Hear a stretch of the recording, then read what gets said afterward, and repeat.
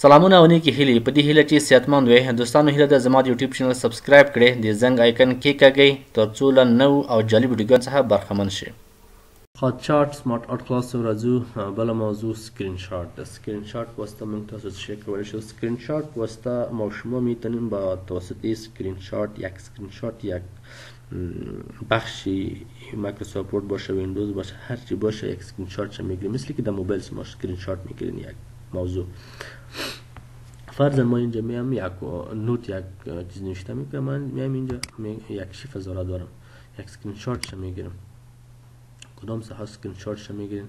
میگم امی اینجا که در مایکروسافت ورد این امی ساحه که در امتحان میگم که این امی یک سکرین شات باید باشه در پارچه، یک اکشن. اینجا کلیک میکنم اتومات اینجا میاد.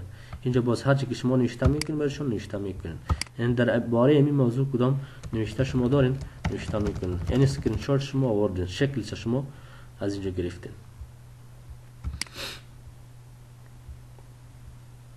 یا هر جایی که شما انتخاب میکنید دیگه او بدل شما هستن. فرضاً من میگم امی چارت که است، یا مثال امی بخش چی امی بخش تب که است، این امیش اسکرین شات میگیرم که در امتحان می کی رو یک تشریح کنم اصلا. این امی بخش اینجا میام اینجا انتخاب میکنم در پارچه اینجا. سوال است که این امی ساحه رو تشریح کنم. یعنی اسکرین شات عکسش ما از اینجا میگیریم. اگر شما یک نوت نوشته میکنین، یک چیز نوشته میکنیم، از یک ساحه اسکرین شات میگیرین، توسط همین اسکرین شات میتونین بگیرین. وظیفهشون همین است اسکرین شات. اینمی گیت ادز که است، مای ادنس که هستن، اینمی موضوعات تمامشان تا امی آنلاین ویدیو ای مربوط اینترنت است. ای آپشن هایی است که مثال مثل که در موبایل اپ استور است، یگان آپشن هاست، یگان چیزای اضافه شما دانلود میکنین، میتونید سرش کلیک کنید از اینترنت. یا ادنس است، یگان کماندای اضافه دانلود میکنین، ضرورت داشته باشن سرچ میکنین از اینجا. ویکی‌پدیا که هستین در اینجا یک سرچ کنید کدام موضوع باشه. آنلاین ویدیو کدام ویدیو آنلاین باشه شما میتونید از اینجا ویدیو را در مایکروسافت ورد اینسرت کنین. این وظیفهشون از اینترنت است.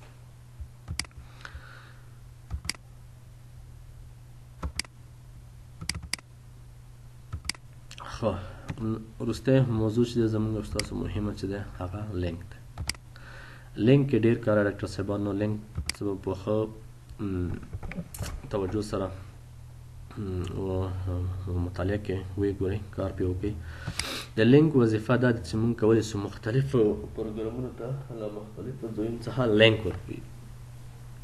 ورډ وی یا مثلا نور پروګرامونه وي، هغې سره یو لینک یو ارتباط قایم کړو. فرضاً زه راځم دلته لومړی لینک کلیک کوم. فرضاً زه ورته وایم دلته یو لینک اچوم. مثلا ما یو نوټ لیکلی، زه ورته وایم چې دلته یو لینک واچوه د www.spinner.com. صحیح دغه لینک د سپینغر ویب سایټ د فکر وکړي. صحیح تاسو په دې ورډ کې اچوئ ځان ته چې ضرورت شي کلیک پې وکړو اتومات تاسو د سپینغر ویب سایټ صفحه خلاصه شي. او ټیکسټ ټو ډسپلی چې دلته تاسو که چیرې وغواړئ چې دلته د دې پر ځای یو څه لیکل وکړي چې کله هغې باندې کلیک کړئ تاسو د ویب سایټ ته زه وایم چې اوپن سپینغر ویب سایټ دا مې ورته ولیکل. اوکې کوم یې. فرضاً موږ تاسو یو لیکل کړي دلته موضوع د هر څه مو لیکلي وي، زه ضرورت پیدا کوم دلته کلیک کوم. خو چې کله دلته کرسر مې راوړ تاسو به کنټرول بټن ونیسئ په کیبورډ کې کنټرول، چې کله ورباندې پریس وکړئ کلیک کوئ اتومات تاسو سپینغر ویب سایټ ته بوځي. هلته سپینغر ویب سایټ ته اوپن کوي. صحیح اوپن سپینغر ویب سایټ یعنی تاسو یو لینک جوړ کړئ دلته لیکلو دپاره کوم لینک ته ضرورت ولرئ. موضوع دومه existing فایل. ښه دلته زه ورته وایم فرضاً ما دلته یو څه لیکل دي، زه ورته وایم چې زه دلته یو شی ضرورت لرم. فرضاً د کمپیوټر کې څه شی نوټ شته او که نه شته زه وګورم ډیسکټاپ باندې. ښه ډیسکټاپ باندې دلته لیکلي ځلان ورډ نوټس. صحیح دا اوکې کوم. صحیح دا مې اوکې کړل. دلته اوکې وهم ګوره ما ورته انتخاب کړل هلته کلیک. دلته یو لینک جوړ شو. زه مثلا دلته لاندې هر څه لیکل وي، هر څه موضوع وي، خو زه چې کله ضرورت پیدا کړم نوټ ته دلته راځم لینک مې اچوی، دلته دارېږم کنټرول بټن نسم اتومات به هغه د مایکروسافت ورډ نوټ ماته اوپن شي.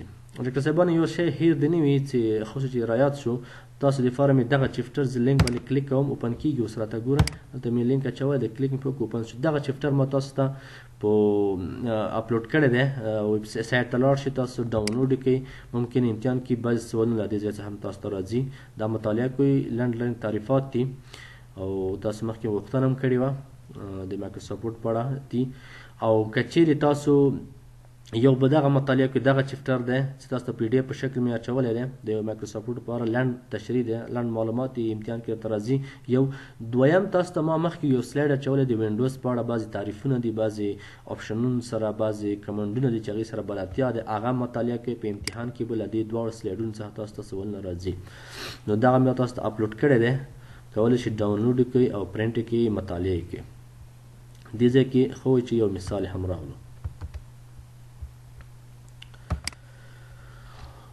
دلته دی چپټر مې درته اچولی چپټر دی په نوم دی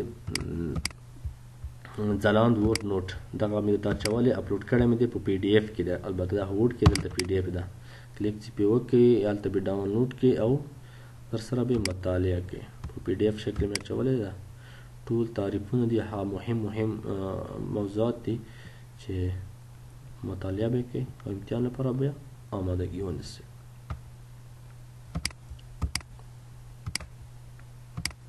راځو خپل موضوع ته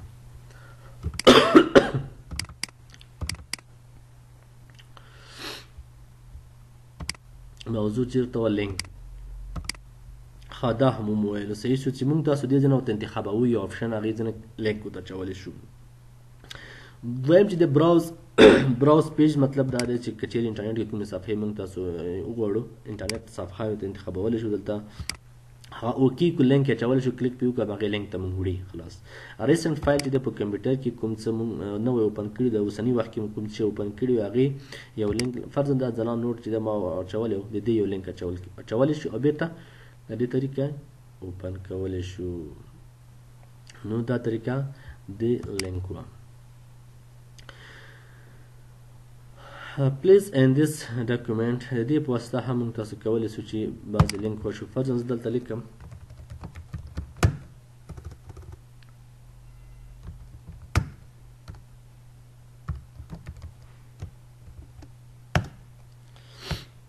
بلې صفحې ته هم ځم دلته لیکم کابل فرضاً دلته هم یو څه معلومات لیکم کابل په اړه مې یو څه معلومات دي راځم بلې صفحې ته دلته لیکم پکتیا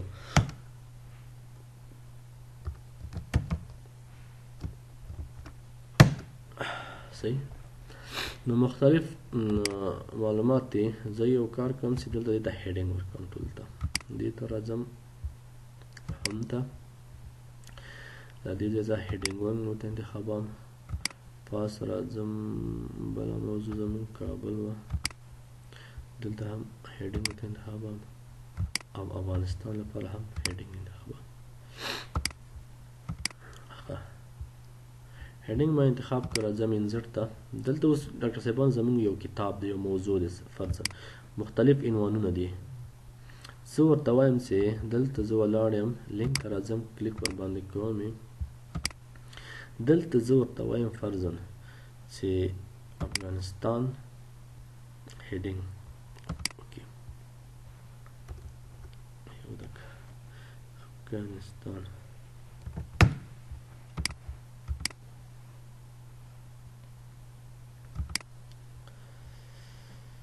یو دقیقه چې دغه کې څه مشکل دی پنسي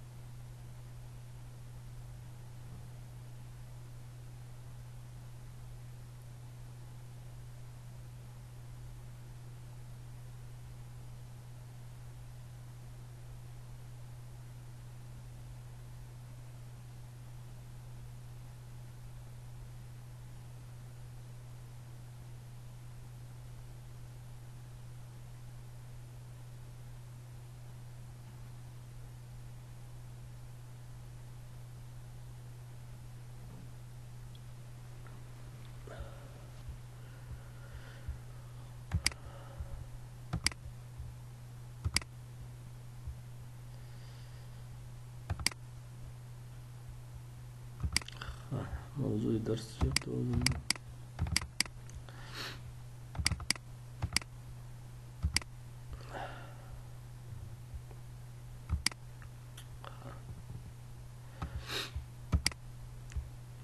انظر ته راځم لینک یو لینک موضوع مونږ کوم ځای کې پلیز ان دیس ډاکومنټ پلیز ان دیس ډاکومنټ کې وه دې په واسطه مونږ کولی سو دلته یو لینک واچوو فرضاً زه دلته یم زه ورته یم چې افغانستان انتخابوم دلته زه ورته لیکم چې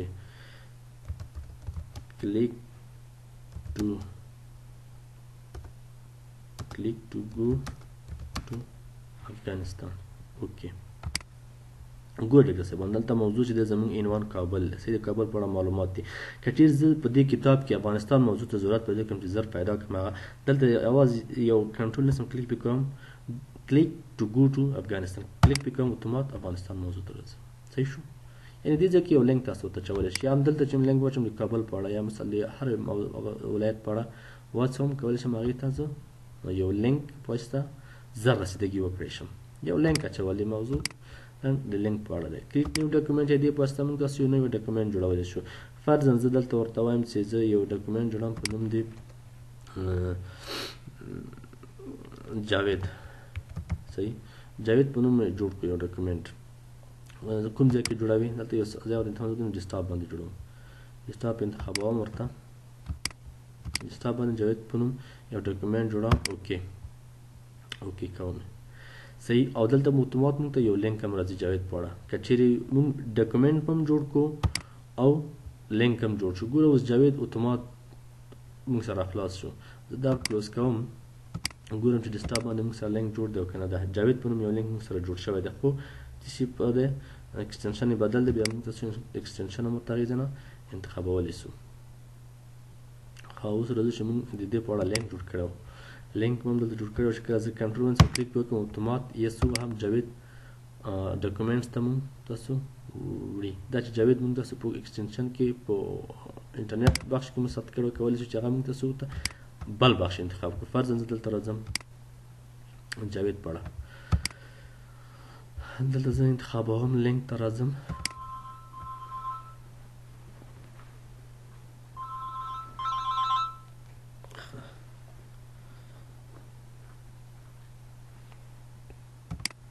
لینک ته راځم دلته یو لینک جوړوم په نوم دی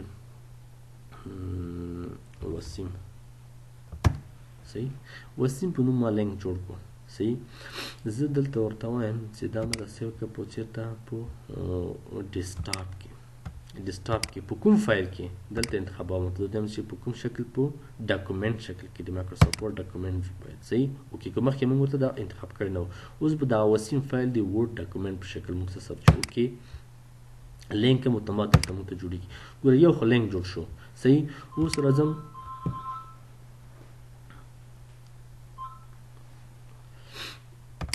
دلته ګوره وسیم په نوم لینک موږ سره جوړ شوی دی او څه هم پکې لیکلي نه دي زه غواړم دلته زه غواړم چې دغه وسیم ډاکومنټ چې ما اوس جوړ کړو دا دې ځای نه اوپن کړم دلته ما سره په دې ډاکومنټس کې بعضې معلومات دی هغه په اړه دلته اوس موږ سره ډاکومنټس 4 څلورم ډاکومنټس دی زه چې کله دې باندې کلیک وکړم اتومات وسیم فایل ماته اوپن کېږي کنټرول وهم کلیک پې کوم یس ګوره وسیم دلته پاس ټایټل بار کې ګورې وسیم ورډ وسیم فایل چې موږ اوس جوړ کړی هغه راته اوپن سو دا دې لینک وظیفه وه بله وظیفه وه بل آپشن په لینک کې چې دی موږ سره ایمیل دی چې دې طرح کې کله آوټلوک موږ انسټال کړی وي جوړ کړی کولی شو دې طریقې موږ تاسو باز ایمیل ولیکو د آوټلوک په واسطه موږ اوس آوټلوک فعال کړی نه دی بل آپشن کمنټس دی کمنټس تاسو ټول سره بلد دی پوهېږي چې کمنټس څه ته وایي دلته راځم تیار ما لیکل کړي دي یو څه کوم ځای کې مې لیکل کړي دلته ما لیکل کړي زه فرضاً زه د ډاکومنټ په اړه یو کمنټ لیکم یو یادداشت لیکم یو تبصره ورباندې لیکم دلته دا به انتخاب کړي دلته به راشي کمنټس ته کلیک به پرې وکړي دې ځای کې به ولیکي چې this is most important نو چې تاسو څه موضوع کمنټ لیکئ چې څوک راشي هغه بیا هغه په اړه کمنټ لیدلی سي چې تاسو دې باره کې څه شی لیکلي صحیح یو کلمې یو خپل موضوع کې کوم بعضې الفاظ او بعضې کلمې هغې باندې تاسو یو کمنټ لیکئ او چا دپاره چې دغه موضوع مهمه ده یا مثال هر څه لیکي هغه تاسو منظر موضوع ته کیږي هر څه تاسو لیکي ورته انتخابولای شئ.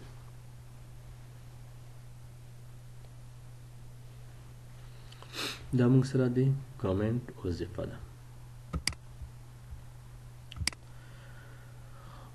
نیکسٹ موضوع چې د موږ سره هیډر فوټر پیج نمبر دی دې ته هم راځو. نوې صفحه اخلو چې ښه واضح شي. انزرټ ته راځم. هیډر فوټر په واسطه موږ تاسو ډاکټر صاحبانو کولی شو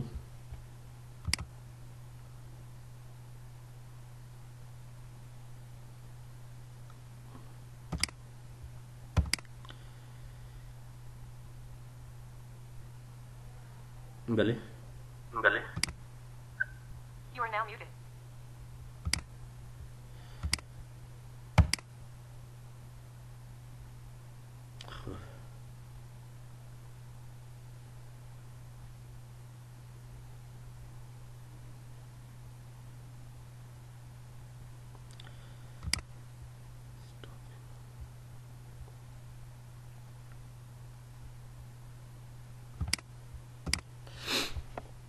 میایم به اینزرت هیدر.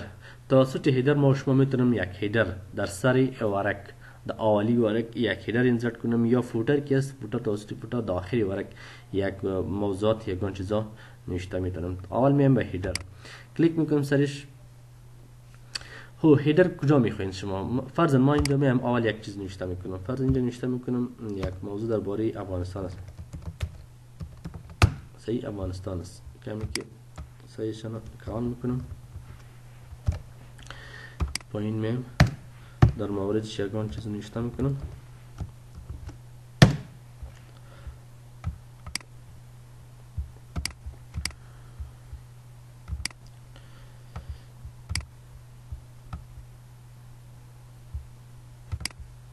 خیلی را یک رنگ دیگه میتم رنگش باشه که خب فرضاً یک موضوع است. ما به این موضوع میخوایم یک هیدر اینزرت کنم. هیدر که از دکتر صاحبا یک هر چیزی که شما در هیدر اینزرت میکنید اونا تکراری در هر ورق میاد. یعنی در هر ورق بر شما تکراری میاد. فرضاً شماره باشه، شماره صفحه باشه 1 2 3 4 5 یا مثال یا نام نویسنده باشه، کسی که کتاب نوشته که نام از او باشه یا معلومات در مورد این موضوع باشه، هر چیز باشه باز اون تکراری در هر ورق میاد. کجا از اینزرت میام هیدر. اینجا انتخاب میکنم کدام قسم هیدر. مختلف استایلایشون هست. کدام نام ما میگم اینمی نوع هیدر باشه. اینمی اینجا انتخاب میکنم. صحیح اینجا چیز نوشته میکنین. ما میگم نه اینجا هیچ چیزم نوشته میکنم. فقط اینجا اولی که است تاریخ باید باشه.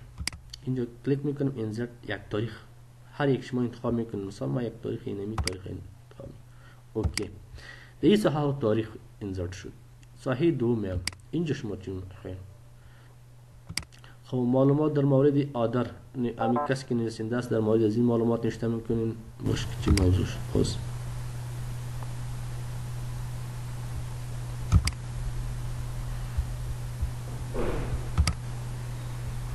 چه مشکل داره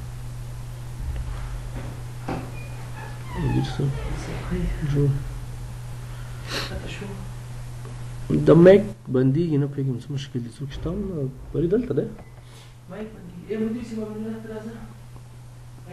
خب هیدر. خب اینجا مثال هر چیزی که شما نوشته میکنم مثال اینجا نوشته میکنم نظر به شما موضوع هستن. هر چیزی که شما عنوانش نوشته میکنم اگر چیز نوشته میکنم که او تکراری بیاد در هر ورق. فرضاً اینجا هیدر که در هر ورق میاد کسی باز اما هر چی که ورق شما گرفته باشه. فرضاً من اینجا میام انتر میزنم یک ورق چند ورق زیاد شد. این سعی کنید اینال اینجا که از امی هیدر اینجا تکراری آمده در صفحه دوم صفحه سیوم میرم. این اینجا با تکراری آمده اون تاریخ که ما انزرت کردیم. اما هر چی که صفحه که باشه تکراری میاد هیدر. باز اینجا شما میتونید عکس میاری هر چیز میاری از اینجا میتونید. خب خیر از سر شروع میکنید. اینجا هیدر کسی اینجا تغییر تبدیل میکنه. کدام قسم هیدر میخواید شما؟ اینمی قسم هر یک شما انتخاب میکنید. فوتر کی است؟ امو چیز سیتینگ که در هیدر شما خواندین امو سیتینگ در فوتر است. فقط فرقش این است که فوتر ساحه آخری امو پیج است و هیدر کی است اولی است. فرض اینجا انتخاب میکنیم یک فوتر، کلیک میکنیم اینمی ساحه آخری است. اینجا اینسرت میکنیم یک تایم، مثلا اینمی تاریخ انتخاب میکنم. این را فوتر میگم. فوتر و هیدر از دوش سیتینگش یک رقم است. فرقش این است که فوتر که داخلی ورق است، هیدر که سری ورق است. فرق دیگه سیتینگش هیچ فرق نمیکنه. باز یک سیتینگ شما خواندین باز دیگه اش خودتان میکنه. خب اینجا هیدر انتخاب میکنم، استایلشان از اینجا شما میتونین که هیدر کجا باید باشه، در کدام ساحه باید باشه باز شما انتخاب میکنید. اینجا تاپ اپ پیج باشه، مثال باتم پیج باشه، آخر صفحه باشه. اینجا هر یک که شما انتخاب میکنید از اینجا انتخاب میکنید ساحه ایشون. دیت این تایم خواندیم که یک تایم تاریخ انزرت کرده میکنم توسط ازی آدر باشه، مثال معلومات، هر چیز معلومات که باشه از اینجا در هیدر شما نوشته میکنید. اینجا انتخاب میکنید نوشته میکنید هر قسم که شما خواستین. پادکست اینجا مختلف ستایل های استفاده مافی خوب دقیقا آخر یه چیز بند شو مشکل نکتس کنه کی کنه اس کو سید فعال کنه دا وګوره باش ډاکټر صاحب کې می مشکل امروز چی هست سکرین شیر هیچ فعال نمیشه.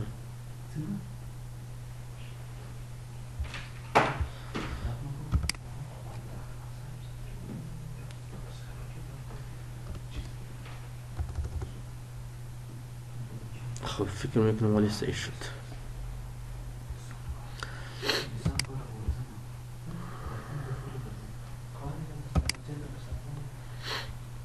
خب پیکچر که است تو استودیو میتونی یک پیکچر یک عکس بیاد در هیدر. فرضاً لوگو میاری، یک موضوع است او لوگو ضرورت باشه اینجا انتخاب میکنی پیکچر. اینجا لوگو کجاست؟ یکی در کامپیوتر است نیست باش بفهمم که کامپیوتر کدام عکس است یا نه. انتخاب میکنیم جایز پیکچر من کدام پیکچر نیست فکر میکنم یک کامپیوتر نیست دیس پی سی میرم باش که در دسکتاپ هم هست یا نیست.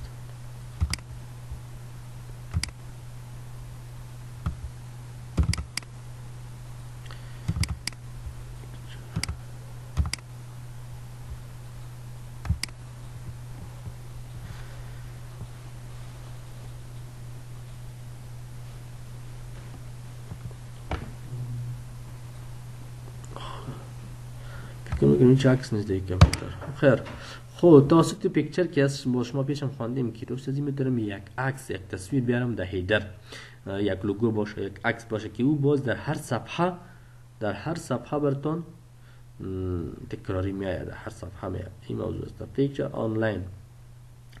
آنلاین پیکچر که از اینترنت میتونم یک عکس بگیرم. این آنلاین موضوع اینترنت است.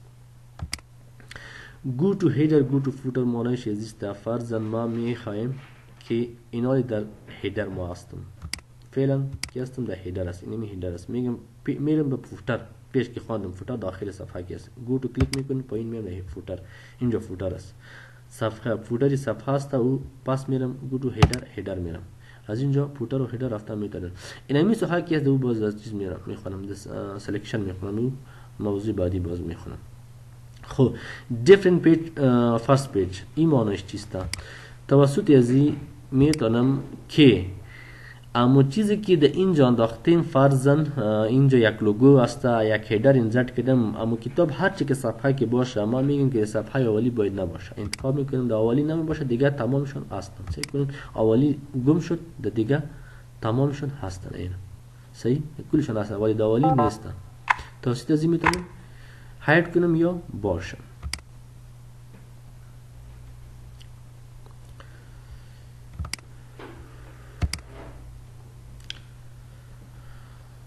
بله امروز هم اینترنت قطع وصل میشه.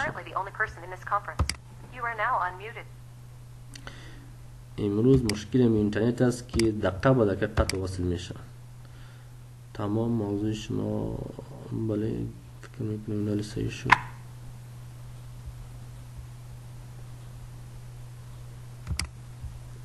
خب موضوع ما کجا بود؟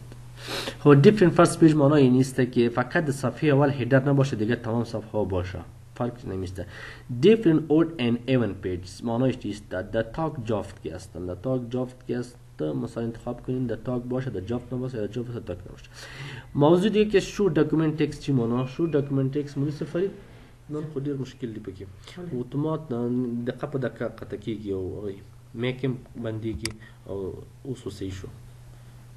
دا وګورم میسج نمبر راځي، انټرنیټ مشکل دی او ډیسکنیکټ کیږي منټ په منټ.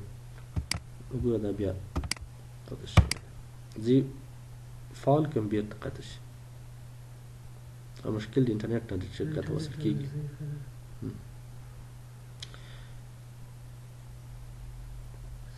صحیح شو. اینه میسج څو ځله راغله مې دلته مې ورته اوس خو صحیح شو او انټرنیټ ډسکنیکټ کیږي، مشکل انټرنیټ نه دی. خب شو داکومنت تکست معنی این نیست که شما وقتی که هیدر انتخاب کنید، میگم اینمی وقتی که ما هیدر انتخاب کنم سلکت کنم اینمی نوشته دیگه باید معلوم نشه، این را که چیز کنید باید معلوم نمیشه. there is no hair فرضاً اینجا من زب هیدر وقتی که کلیک کنم باید معلوم شه یا نشه. خب یگان وقت کار میته یگان وقت کار نمیته. اینال مایکروسافت ورد است که یگان وقت پاس کلوز میکنم و سر اوپن میکنم. مشکل چی است؟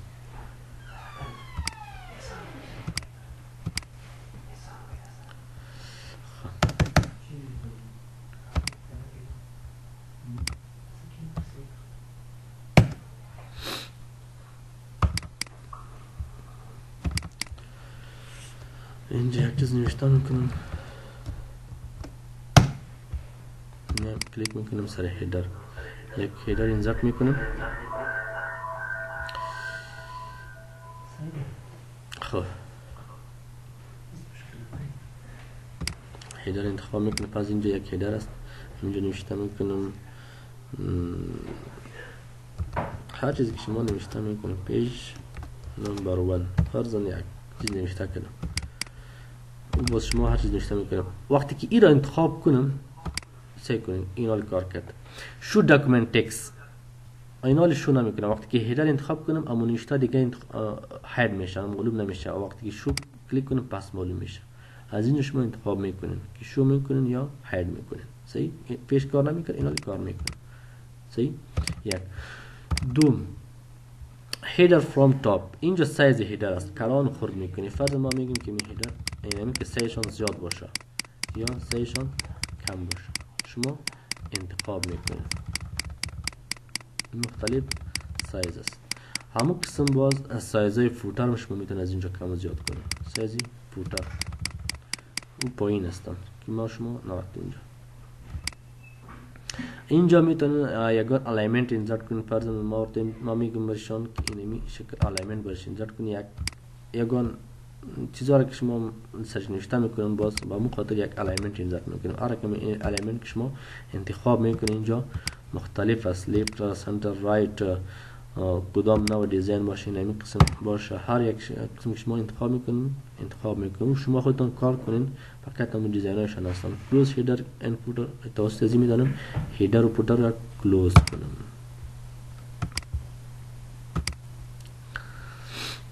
صحیح؟ اینمی خب پیش هم خواندم که وقتی که هیدر انزرت کنم پیج نمبر باشه یا کدام صفحه باشه این را خب فکر میکنم پیش خواندم. یعنی توسط وقتی که را کلیک کنم این انتخاب کنم پیج نمبر، وقتی که برای یک صفحه شماره شما میتونید مسلسل فرضاً صفحه اول یک است، صفحه اول یک است، صفحه دوم میرم اتومات باید صفحه دوم ندارم، اینجا میام کلیک میکنم انتر میزنم صفحه دوم میگیرم، سوم میگیرم که اتومات شماره مسلسل باید باشه. اگر دیده باشین یگان چفتراش شماره داره 1 2 3 4 5 صحیح اتومات از اینجا جور میشه. از هیدر صفحه اول که است، اینجا صفحه اول 6 صفحه است، اول که است باید شماره اول باشه است. صحیح است. میایم صفحه دوم، اینمی صفحه دوم است، سعی کن اینمی شماره دوم است. بازمی شماره شما میدار مختلف دیزاین ها برشان بده که از چیز میتونه هیدر میتونه. از اینجا میشه و از اینجا میشه. این همی مختلف جای هست که کدام ساحه شما میخواین که این شماره بدین. فرض این اینجا مرجع انتخاب کنین، این اینجا میشه که این اینجا شماره می یا انتخاب کنین میگم پوزیشن که موجوده جای موجوده هستن بتون داخل صفحه می. صحیح. پیج نمبر که است اینجا یگان موضوعات است که باید اینجا شما چی انتخاب میکنین؟ یک دو سه انتخاب میکنین، الی بی جوم انتخاب میکنین، ای بی سی چی انتخاب میکنین؟ شما یکشو انتخاب میکنین که در هر هیدر باید تکراری بیاد. اینجا اگر شماره را انتخاب کرده باشین یک دو سی برشان میگیم استارت کنیم از چند، از یک دو سی میگم ما میگیم که از 5 باید شروع شد. یک نیست اینجا یک شروع شده، ما میگیم از 5 شروع شد. اوکی کنیم. سه شما صفحه اول ما از 5 شروع شده، بعدن 6 حتما می 6 باز 7 باز 8 اما تو مسلسل 9 10 از 5 شروع شده. از اونجا باز میزنید شما از اینجا انتخاب کنید که از چند، ما میگم نه باید از اول باشه، از شماره از اول باید باشه. اوکی از اول باشه.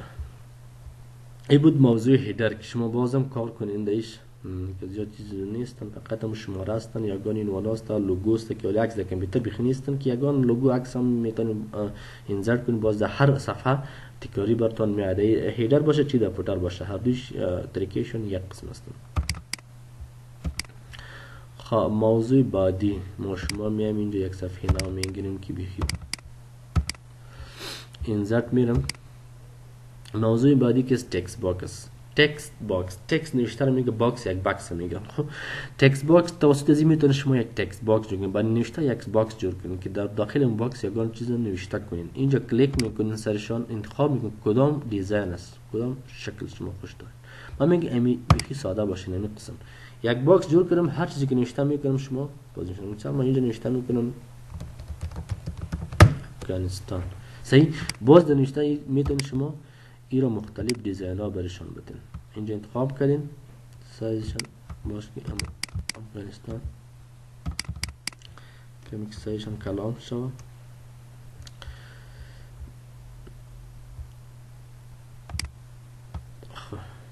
اینجا باز مختلف دیزاین هست. این دیزاین ها که همون دیزاین های شیف است، هیچ فرق نداره که شیف ما شما در شیف خوانده بودیم. امو فرمت دراینگ تولز است خود که در شیپ هم شما خوانده بودین. امو سیتینگ است تمام میشن، او رو ویدیوش ببینید تمام امی چیزا تشریح شده، هیچ ضرور نیست که اینالی سرش تشریح کنم. امو دیزاین است، همو هر چیزی که شما بخواین دو هستن. لینک جور کردن است، کل چیزا همو شیپ است. یعنی فرق بین تکست باکس و شیپ چی است؟ یک رقم است، فقط یک فرق داره. چون ما براتون فرقشون میگم. اینجا میم اینسرت تکست شیپ اینسرت میکنم. این فرضاً اینی یک شیپ است. صحیح شد. یک دوم میم باز اینسرت میم اینجا تکست باکس انتخاب میکنم. صحیح. تکست باکس اردوش یک قسم است، فرق یک فرق داره فقط بس. اونو براتون میگم فرقش چیست. در تکست باکس واسه تکست باکس اینسرت کنم اتومات دو نوشته میتونم بکنم. هر وقت که این تکست باکس اینسرت کنم این فرق داره که تکست باکس که اینسرت کنم اتومات میتونم که نوشته کنم در داخلش، ولی در شیپ نمیتونم. اینا شیپ به شکل یک شکل است. سریع زیر رایت کلیک میکنم و اینجا اد تکست انتخاب میکنم. اد تکست که انتخاب کردم اینا رو میتونم نوشته کنم. فرقش همیست. فقط اینجا اد تکست انتخاب میکنیم باز نوشته میشه و در تکست باکس که است اتومات که اینسرت کنی باز میتونی نوشته کنی. خلاص ضرور نیست که اد تکست کنی. فرق همیشه دیگه تمام سیتینگ شیپ و تکست باکس یک است، هیچ فرق نداره. همون سیتینگی که در چیز خواندین در تکست باکس هم هستن. و یگان موضوعات است که بخیر درس بعدی میخوانم، ولی وقت ما شما پر هستن. یم همون دیزاین است که چیزای مهم نیستن. خب فعلا وقت ما شما پر هستن. موضوعات همونجا درس شما زیاد شده.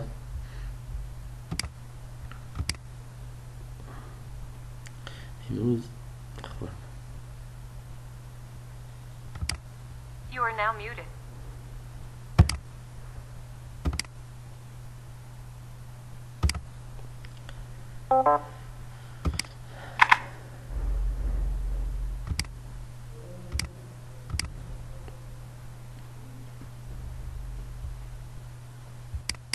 دوستانو د ویډیو له لیدو مو مننه. که مو راتلونکي کومې ستونزې درلودې ما ته کمنټ پرېږدئ. چینل سبسکرایب کړئ. ما په دعاګانو کې یاد ساتئ. تر بیا ښه وخت.